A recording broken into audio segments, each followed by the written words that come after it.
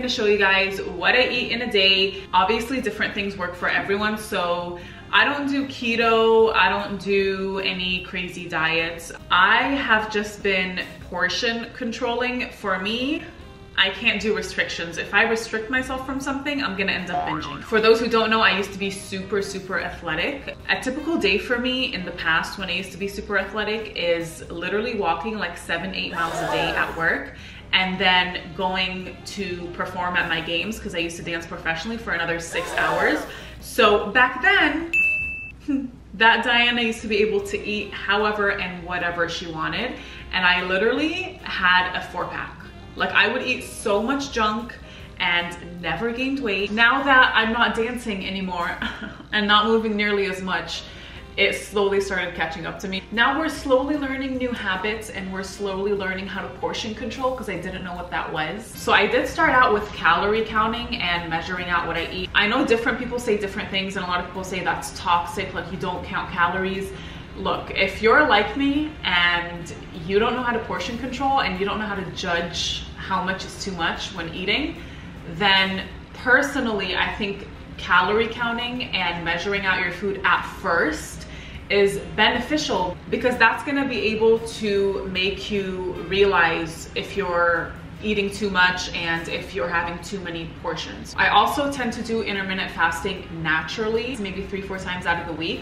I don't tend to get hungry in the morning, so as you guys saw, all I had was water, and then I went and I did a workout before eating anything. That's just what works for me. It may not work for everyone. Obviously, if I wake up hungry one day, I go ahead and eat before my workout, but I usually tend to just have my workout and get that out of the way first thing in the morning before eating anything. Now that I'm on my own schedule, I'm obviously not going to be able to move nearly as much as I did. And a lot of my time is spent sitting down and editing, because I do content creating. So that's why it's very important for me to get a workout in, or some type of movement, at least 5 to 6 times a week. Not only is working out and movement obviously essential and really good for you, but I found that my lack of movement caused me to start having like a lot of pain in my body, specifically in my back. Because my core isn't nearly as tight as it used to be, it's starting to cause pain in my joints, which makes sense because I was super athletic for literally my entire life, like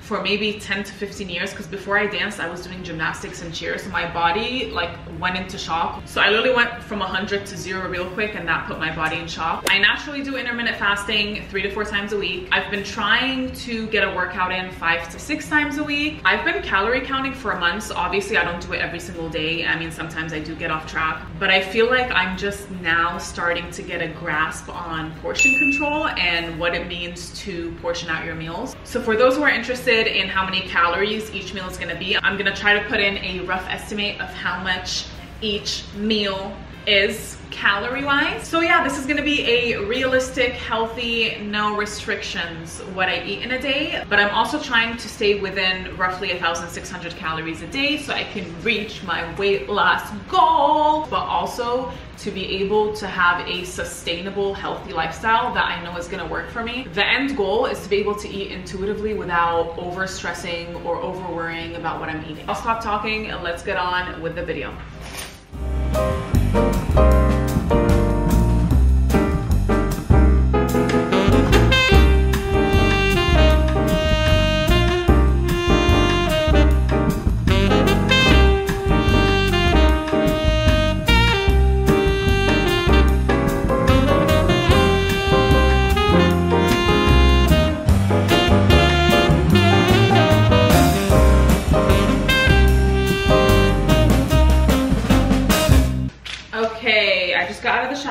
I'm about to get ready, but before I do, I want a little snack. I want a little something sweet, okay? My sister made these chocolate covered peanut butter almond dates. I don't know how many calories are in these, but I'm assuming a date is like what, 60 calories with some like chocolate in there with some peanut butter with some almonds. I don't know, maybe this is like 150 calories.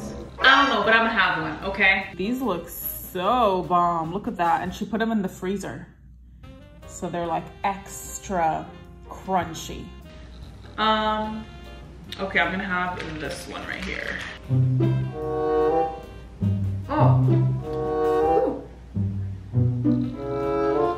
That's like really hard to bite into. Mmm. Mmm.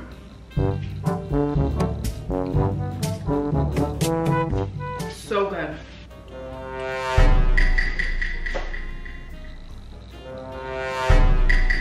I'm sorry, is this gross? Like Jesus, it's so hard to bite into. All right, that's it. One and done. All right, it's lunchtime. I spent way too long shooting content and now I'm starving. So I'm gonna get started with these turkey stuffed bell peppers. I will link the recipe down in the description box, but these are so delicious, so filling. Each piece is roughly 230 calories and I have 2 of them, making it a 450 calorie meal. But let me get started with this because the girl is hungry.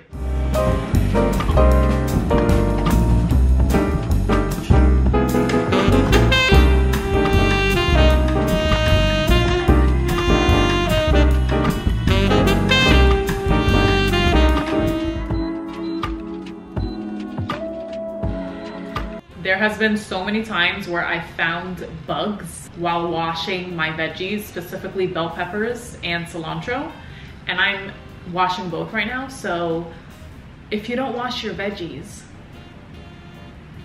you're nasty. And your fruit, like strawberries, are very dirty. I recently found out that baking soda cleanses them out even more, so I like to spray that on there as well.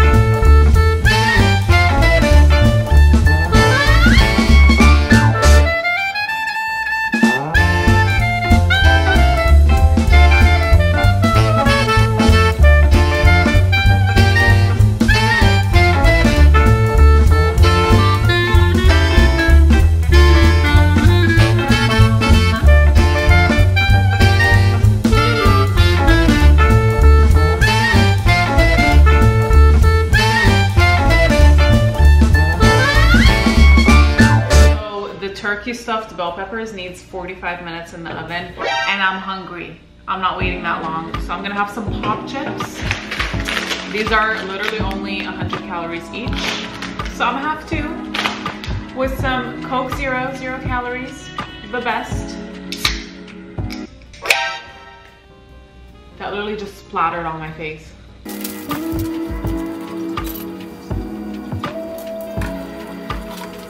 Finally done.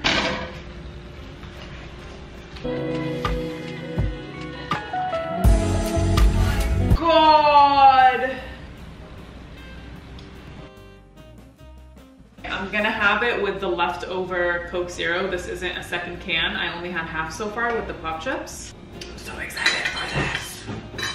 Okay, so this isn't part of the recipe, but you guys know I like it saucy. Okay, I like to add some sriracha and a little bit of sour cream on each.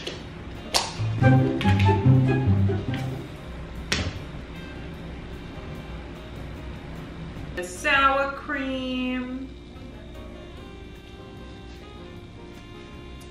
And a little bit of cilantro. I don't even know if this is cilantro or parsley, to be honest, but whatever, same thing. Oh, I need to show you guys a close-up of this. Oh my God, that is a masterpiece.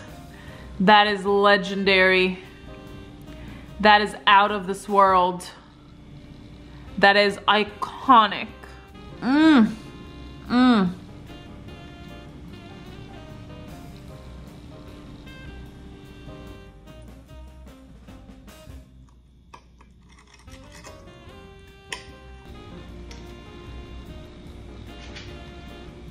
You know when something's so good, you can't believe it's healthy? This right here. Okay.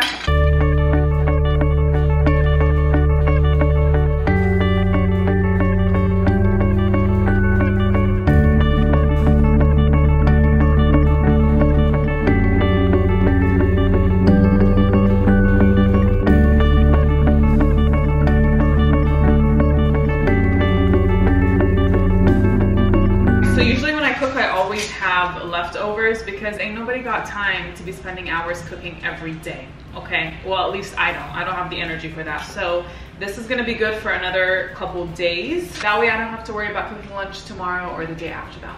So I was gonna make a tuna avocado salad today, but I literally had lunch so late because I got distracted shooting content. I had lunch at like 7:30 p.m.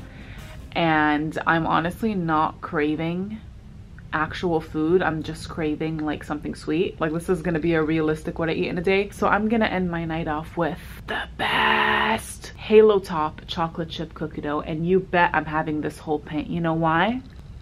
This whole pint is 360 calories.